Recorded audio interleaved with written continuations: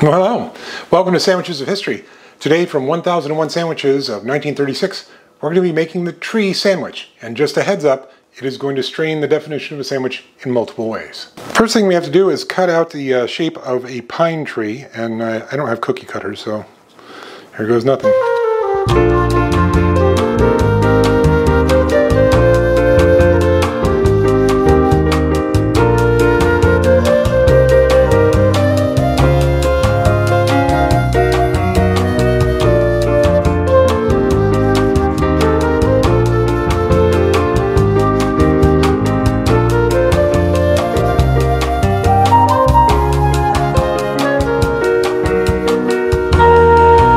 Alright, now we set that aside and mix together parsley and room temperature butter. And now we put that on as our quote-unquote pine needles. You might be saying, hey Barry, what about the trunk? Well, melted sweetened chocolate. I know this is going to shock you, but this was in the novelty section of the cookbook.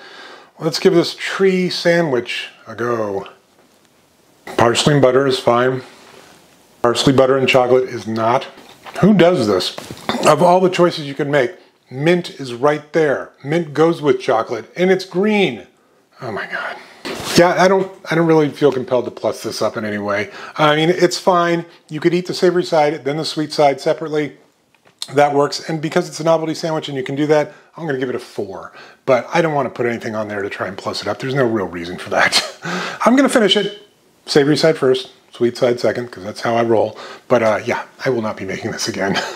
All right, see you tomorrow.